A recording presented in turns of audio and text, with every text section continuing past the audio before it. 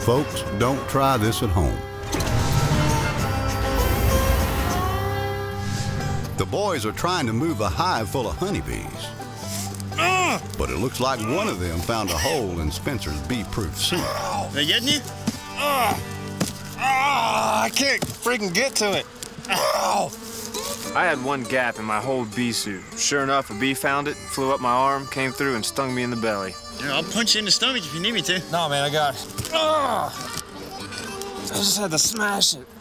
I've about had enough bee getting, brother.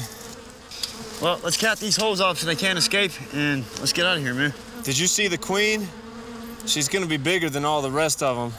Without the queen, the bees will not embrace a new hive. It's absolutely critical that we get the queen. They didn't get all the bees, but if they got the queen, they should be able to resettle the critters in their new home. But if we come back at dawn when they're not out foraging for nectar, we'll be able to get a dominant majority of this whole hive.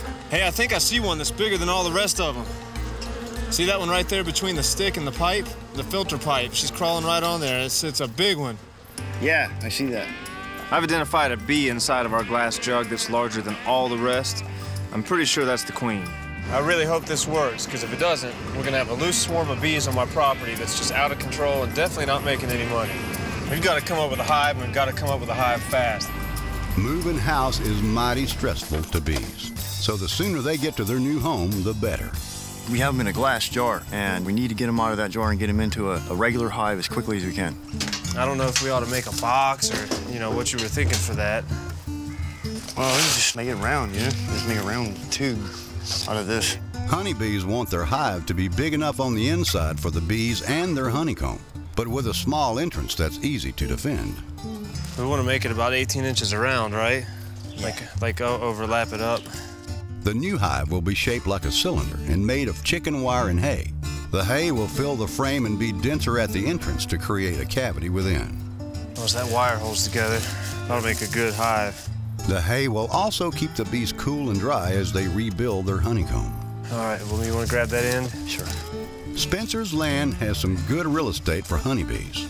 For their hive, they like a mix of sun and shade close to drinking water. Yeah, set it right here. Right there on that little path. The boys made a nice home for the bees. Now the trick is to get them to go inside. Bees hate bright colors, especially white. And when you pour them out on this sheet, they should go right straight to this black hole right there.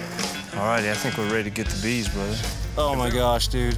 Be calm. Oh, come on, man. You gotta give me a break. Look at that, man. Look at all them bees. Yeah, I see them, brother. Stick them on the ground. Let's encourage them to go up inside the hive. Yeah, oh, my goodness. There is nothing more sinister than to have 1,000 bees in your hands and feel them vibrate. I mean, it's terrifying. The boys carefully shake the bees out on the sheet to get them started. Now's when we'll really be able to tell if the one that we thought was the queen is the queen. We just gotta pray that they get up in the right direction. They watch and wait for any movement. The longer these bees stay homeless, the more likely they are to swarm. These bees seem to be milling up into the hive a little bit slowly. We think we found the queen. Everything I've read suggests that bees will migrate into the hive immediately with the queen in there. So, I don't know. Something doesn't seem quite right.